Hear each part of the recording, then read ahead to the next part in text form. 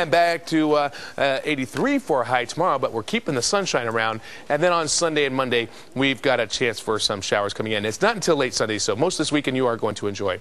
By the way, I have to say happy birthday to a big fan, Gina Modelfino. It's her birthday today. Happy birthday, Gina. Love it. Let's bring in Inez Rosales and see what she's got for the morning commute for everyone else. Hey there, Mike. Well, New Jersey Transit, we have construction going on, so